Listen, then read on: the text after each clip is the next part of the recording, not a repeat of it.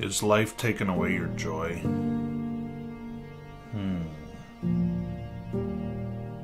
Are you beginning to look like me?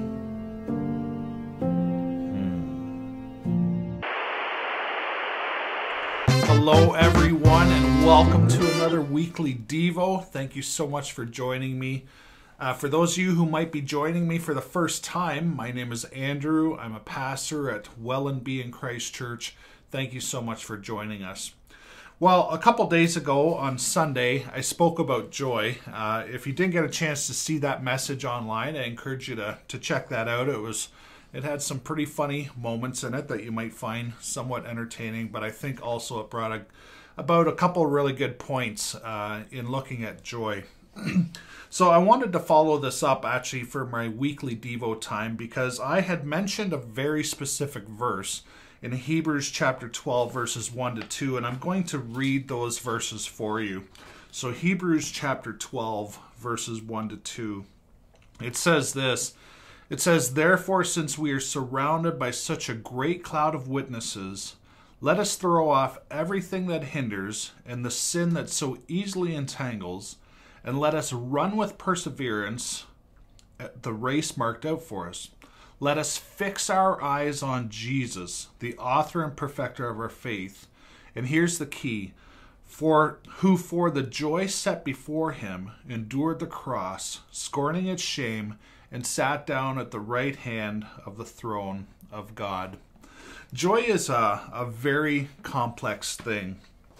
And finding joy and keeping joy in the midst of our trials and our tribulations and our sorrows and all the things that are going on in this life, not only perhaps with disease or the loss of loved ones, whatever it might be, this whole COVID situation, trying to keep joy in that. So there's lots of things that affect our joy. But it's really important, and I focused in on this on Sunday's message, that we find ways to keep our joy, that we recognize that joy is available to us even in the midst of these difficult circumstances. So when we think of this verse that talks about Jesus considered it joy to go to the cross for us, that's a really puzzling thought. That in our humanness, it doesn't even really make sense. But let's unpack it a little bit. And there's a couple things that I wanted to just take note of. I think the first thing that we want to note is that we ourselves, human beings, bring Jesus joy. Bring Jesus joy. Think about it in this sense. Think about us as parents, or you specifically. Maybe you're watching as a grandparent, or maybe an aunt, uncle, whatever it might be. Think about the way that you talk about your kids to other people, hopefully in a positive way, but most times we brag about our kids. We love to show them off. We love to open up our wallets and say, hey, check out little Billy or little Sally, whatever it is. We love to brag on our kids. I know grandparents specifically love to brag on their grandkids, and that's how Jesus looks at us. And I know I've used this illustration before. If Jesus was to kind of fold out his wallet, so to speak, and I know it sounds a little strange to say that, but his wallet would just kind of go boom, boom, boom, boom, boom, boom, boom, and you would see hundreds of thousands, millions, even billions of pictures of his children. And that's how much he's in love with us. It brings him pure joy to just know that we are his children alone. He created us in his image, and we bring him joy. Now, one of the other things that I wanted to just touch on this from a bit of a theological perspective, more specifically this verse in Hebrews, and I'm going to reread it. It's Hebrews chapter 12, verse 2. And it says this, "Let us fix our eyes on Jesus, the author and perfecter of our faith, for who the joy set before him endured the cross." For the joy set before him endured the cross.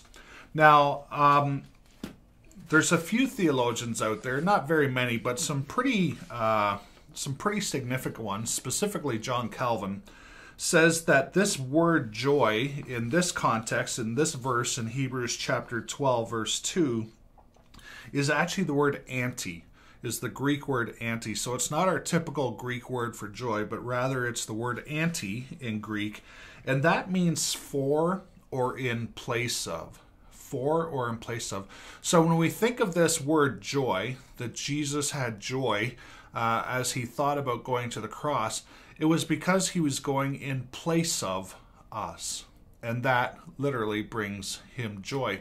So when we think of it in that context, if we use that context of the word joy and we think of it for someone else or in place of someone else, it gives us this idea of, I don't know what you're like, but when I give someone a gift or when I do some form of serving or I do something for someone else, it actually brings me joy. And so I think that that's also part of it.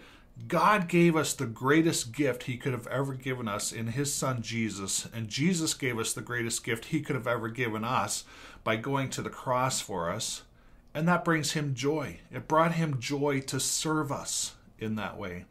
And so when we serve others, when we do things for others, it just naturally is going to bring us joy because that's how we're designed. That's how we're created. We're created with this wonderful gift, this wonderful opportunity to serve one another. So helping us brings Jesus joy. Helping us brings Jesus joy, and helping others should bring us joy. Now I want to flip over just a few pages in the Bible. We were at Hebrews 12. Just a couple pages over is the book of James. James was the brother of Jesus, and we've talked a little bit about that, about what it might be like being a sibling of Jesus, and we joked a little bit about, the parent thing. The parents maybe seeing, hey, James, why can't you be a little more like Jesus when he's maybe misbehaving or something like that? But James chapter 1 verse 2 says this, and this is for us. This isn't connected to Jesus. This is connected to Christ followers now. And it says this, James chapter 1 verse 2, consider it pure joy. Consider it pure joy, my brothers and sisters, whenever you face trials of many kinds, because you know that the testing of your faith develops perseverance. Consider it pure joy, my brothers and sisters, whenever you face trials of many kinds. Now this is what the difference is in Christ followers. If we're truly Christ followers, we can still find joy in places of despair, in places in our trials and tribulations, as things that just really irk us or frustrate us or get us down or whatever. There's still the opportunity for joy to be found in that. And if we look at it in terms of this opportunity of in place of, we find joy in place of the things that are frustrating us or making us sad or making us lonely, these types of things.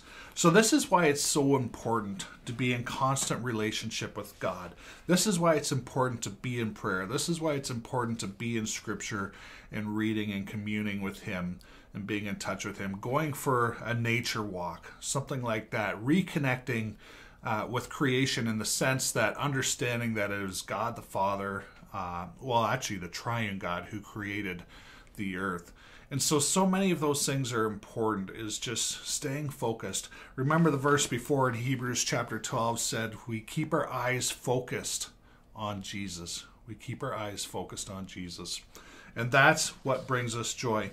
So Jesus had joy that went with him before he endured the cross because, one, we're his children. And he loves us, and he loves to brag on us, and he loves to serve us. And if we want to find joy, one of the ways that we can find joy is to serve others as well and love on those who are around us. I hope that helps a little bit today with unpacking some joy and bringing some joy. Again, if you are lacking joy at this time, ask for it. Just ask the Holy Spirit, ask Jesus, ask God to give you another portion of joy so that you can make a difference, not only in your own life and in your own health, but in the life and health of those who are around you. So I hope that helps a bit today. If anyone needs anything, thanks so much for joining me today. Don't hesitate to call me or email me, reach out to me, message me on Facebook, whatever it might be. I love you all so much. Stay safe, and God bless.